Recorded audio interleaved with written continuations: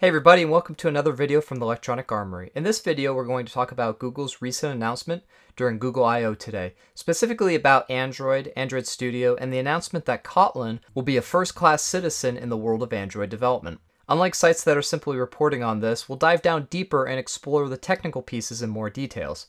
Let's talk about Android Studio first. So I actually loaded this up in another project, a very large project that I work on.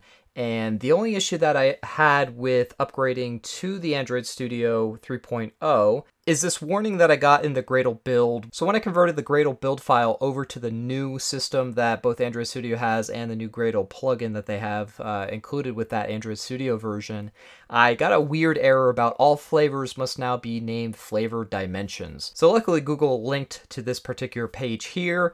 All I had to do was add this line to my Gradle build file, and then of course include this in each one of our different builds. So we had one for staging, one for production. If you want more information about this and this comes up, definitely look into the help that Android Studio links to. Okay, so how do you get the latest version of Android Studio, which is 3.0 with a preview 1? Most of you are probably familiar, but you go up to the Android Studio, you can say check for new versions. If new versions come up, it'll say that you can change the channel, change it to Canary, and you can get the latest Canary build of this. So what's different in Android Studio 3? Well, if you go up to new and start a new project, we have a couple new things in here, namely that we now have a new checkbox to include Kotlin support. So when you're starting a new project, we have the ability to include Kotlin support so you can start your new projects using Kotlin right out of the gate. So this is really, really cool, but let's say you already have a project like most of us do that already rely on old Java. So I have this just basic example project here that I have, and you can see that it's in Java. Well, if we wanted to convert this over to Kotlin, we don't have to do very much. We can just go up to code and say convert Java file to Kotlin. But you can give this a shot and work out any errors or any other kind of runtime errors that you run into. Your mileage would vary, and do remember that this is a preview version, so not everything's guaranteed to work. So we get a little dialog box that says some code in the rest of the project may require corrections after performing this conversion. I do have other files in this little tiny example application, and so it's asking me, do you want to find such code and correct it too? Yeah, sure, that sounds great. Great, and that's all it took. And so if you want to try out Kotlin with your projects, do remember to keep it in source control. So if you want to revert back to the Java version, then you can simply do that if something goes wrong, of course. But I encourage you to take a look at this. My prediction is that Google has been trying to get away from Java for a very long time. They've had some issues with the owners of Java in the past, and so this is signaling to me that they are ready to move on to a new language and try something else. And so what I think they're doing is they're kind of giving it a test run to see whether developers will adopt it and then start building applications in it. And if so, I think what they're going to do is let Java slowly die out on the Android platform as Kotlin takes over. I've been hearing about Kotlin a lot. I've been looking into it, and to me, if you look at the code on the screen right now, it looks a lot like Swift. And if you've been following any of my previous videos on iOS or anything like that, you may understand that this is pretty close to Swift. So let's take a little deeper dive into Kotlin and see what we're talking about. Great, so if you go to kotlinlang.org, and I'll put all these links in the video's description below, but if you go here and you can look up the basic syntax of Kotlin. So just like Java, we have a package with a definition, and we can import other packages into this class. And then if you go down, instead of having these functions, we have a keyword fun. Well, that sounds fun, but that's just short for function. And then we have this example function called sum, and it's going to take a parameter a, which is of type int, and b, also of type int, and it's going to take those two parameters, do something with them, and then return another int. And so what does it do with it? It just adds those together in a sum, of course, returns that. And so this is how we now define the parameters, each one, and the return value. Okay, and then we have a slightly different way of writing that function, which is very interesting to me, but there is no return value. It is simply just, this is what this function equals. It is the sum of a plus b. So scrolling down a little bit more, we have the different types of declarations that we can have for variables. Val, we have a value called a, which is of type integer, and that's going to be assigned the number 1. Now, these do not change. If you want to change these values, if I wanted to, change a to 2 or some other number, what I'd have to do instead is declare it as a variable or a var. And so it gives us the ability to mutate or make it a mutable variable and change its value. So if you wanted to go from x equals 5 to x plus 1, then we have to make it a var. Comments are pretty much the same. Single line comments are denoted with a double /, and multi-line comments are a /* ended with a */. Pretty typical if you're used to Java. All right, what is very different from Java is the way that we put in these different values into a string. And so this is just denoted by a $ curly brace for functions, but just the $ and then the variable name or value for this. And so this is a great example of how to inject different values and expressions in your strings. Okay, and if you want to do if-else statements, that's pretty much unchanged.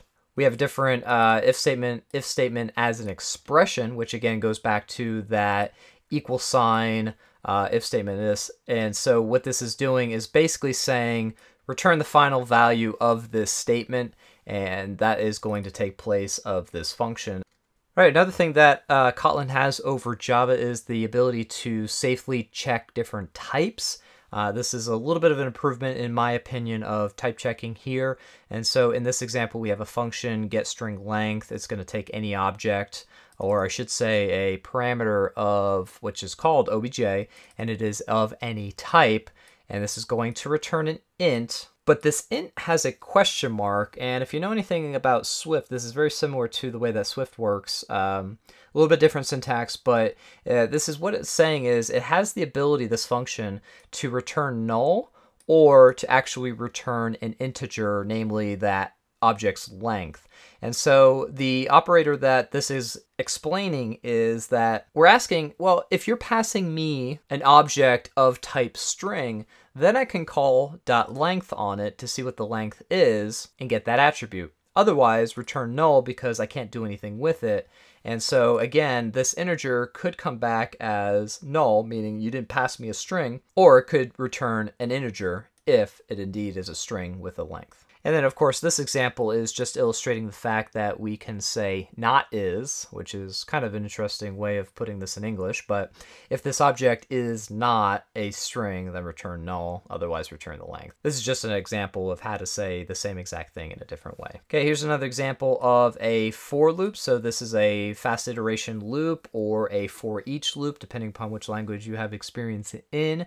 And so all this really does is iterate through the list of items, puts each one in the item, and then prints out that individual item here. Here's another example of doing the same exact thing. So we're using indices on those items, putting that into an index, and that index will be 0, 1, 2, etc. And then we have the ability to get the item at index on that array. So pretty typical if you have any experience with other languages.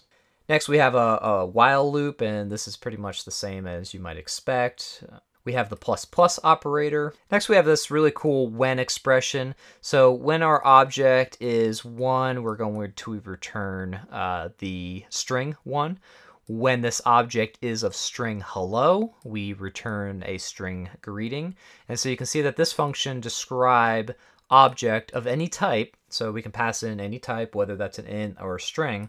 This function is going to return a string with this expression. And so there's no return value, but this will evaluate to one of these items, and then that will be the return value in essence. Next, we can check if a number is within a range. And so we can ask, is 10 in 1 through 9 plus 1, or, is x in 1 through 9? And then finally, in this example here, we have using collections. So again, we have the fast iteration. We have when values equal such, return or do this. So in this example, when the string orange is in the collection items, then go ahead and print the string juicy. If the string apple appears in items, then we're going to print a line apple is fine too. And also in Kotlin, we have the ability to have lambda expressions. So a very, very powerful, rich language. And as I mentioned before, this is very like Swift. And so I have this blog that I found, and again, I'll put the link in the description below, but we can have a side-by-side comparison between Swift and Kotlin. And so if you ever wanted to get into iOS developer, if you're an Android developer, and you want to go ahead and learn Kotlin, well, those skills should transfer over very, very easily to both languages. So for example, in Swift, we have print and then the string. In Kotlin, it's print ln for print line, and then the same string format. And notice that there's no semicolons at the end of these languages. Next, we have variables and constants. So a variable in Swift is denoted by the var and the number 42. In this example, we can change that to 50.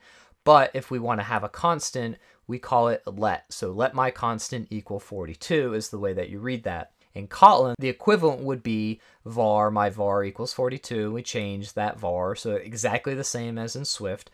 The only thing that's a little bit different in Kotlin is we have a value, my constant equals 42. And so my constant would not be allowed to change after this declaration. Explicit types. So Kotlin is a statically typed language, just as Swift is. We like our strongly typed languages. And so in this example, we have a let, because usually we default to the let keyword as opposed to the var, and same thing with Kotlin. So we always want to try to make our variables constant, if that makes sense, unless we need to change it, in which case then it is a variable. So I use those terms sometimes interchangeably. So explicit double, colon, this is the type. And in Kotlin, it is colon, double. And then in Kotlin, we do denote the doubles as 0.0. In Swift, it is kind of assumed that this is of type double. Therefore, we don't have to put the 0.0. I actually prefer this method, but again, if you want to be explicit about it, Kotlin's going to be better in that method. Type coercion, pretty much the same. The only difference is the difference between the let and the val keyword. And then in Swift, we specifically typecast this width, which is a number, to a string so that we can concatenate a string to a number. In Kotlin, it just kind of does it for you. So that's a little bit more implicit rather than Swift's explicit concatenation there, rather than Swift's type coercion. Okay, so string interpolation is essentially the ability to insert variables into the different strings. And so the way that Swift does it is we put a backslash and then surround everything in parentheses. And we can even concatenate another string using the plus operator. The same exact example in Kotlin is instead of a backslash, it is a $, and then curly braces instead of parentheses. And then again, we can concatenate a completely different string onto this first string. So very, very similar methods of doing those operations. So the range operator, Swift, we have an index variable that is going to go from 0 to anything less than count, and count in this case is just 4. So it essentially go from 0 to less than 3. And then in the Kotlin example, the syntax is very, very similar, except we don't have a less than operator, but instead we use a -1. And then we have the interpolation here that we insert our variables into our string and then print them out. So again, very, very similar. If we want to include the last index in that, namely 5, in Swift, we add an extra dot in the range operator. So instead of just having the 2 dots and then 5, which will go from 1 to 4, if we wanted that index, namely this variable here, to go and include the number 5, then you can see we did this 5 times. We include that extra dot there. And likewise in Kotlin, if you remember, we had to do the -1 before. Kotlin by default is inclusive in the range operator. And so by doing just the basic range operator there, we do get those 5 times 1 through 5, 1 through 5 here. So hopefully that makes sense. So what's the difference between arrays? Well, pretty much not anything except for the fact that in Swift, we denote an array with square brackets. And then for Kotlin, we put everything in an array of. Likewise for maps, hash maps, dictionaries, whatever you want to call them, we do mutable map of, and then the list key, and then the value with this other 2 here, where that 2 is replaced with a semicolon in Swift, and again the square brackets to denote that map. Separated by commas. However, I'm not really sure about that trailing comma if we need that in Swift. I think with the latest update of Swift we don't, but don't quote me on that. So once we have this declared, how do we put in a new value with key Jane into this occupations map? Well, we do it just this way with square brackets, and with Kotlin it is exactly the same. So very, very similar languages, as you can tell. Okay, empty collections are pretty interesting as well. Swift has an interesting syntax here where in the square brackets we put string with a empty parentheses, whereas in Kotlin we do the same exact thing with array of, and then this kind of template operator here with string in there, and then again empty parentheses. So again, kind of similar. And then if we have a dictionary of key string with a value of float, we do it this way, and same thing with Kotlin, except for, again, we change it to use angle brackets here with a map of for the dictionary or the map or the hash map, whatever you call it. And then functions. So in Swift, it's func. In Kotlin, it is fun. Pretty much the same. These are unnamed parameters, and you denote them as the same exact types by doing colon and then the type. The difference with Swift and Kotlin is we have this kind of arrow operator to say what we're returning, in this case a string, whereas Kotlin is just a semicolon. And then to call that function, again, same thing in Swift as it is in Kotlin. Tuples are an interesting feature of a language, and I'm glad that Kotlin has this in here as well. But if you have a function, get gas prices, what it allows you to do is actually return multiple return types. So for this one, it's returning 3 doubles, namely 359, 369, and 379. In Kotlin, we have to do something slightly different, namely we have to declare this gas prices item, which takes these 3 values, put those 3 values in here, and then make it an expression that is set equal to this function get gas prices. So not as nice as Swift, but we do have the ability to do that as well in Kotlin. Variable number of arguments is kind of interesting. If you don't know how many parameters you want to pass into a function, you can use this, this operator here, which will essentially say, just give me a list of integers separated by comma. So in this case, we can pass in 3, whereas they're just going to be numbers, and that's going to go into a collection of numbers, which we can then iterate through using this for each or fast iteration for loop. Same thing with Kotlin. Instead of the triple periods, we use the variable argument keyword here, and then this numbers is going to be a collection of integers, and we can then iterate through that. And again, pass in multiple parameters. We can pass in 3, we can pass in 20, and then what that'll do is just iterate through those 3 or 20. Okay, so sorting a list or an array in Swift. We first declare that array, again, using the square brackets with a bunch of values in it, and then this variable we just call sort.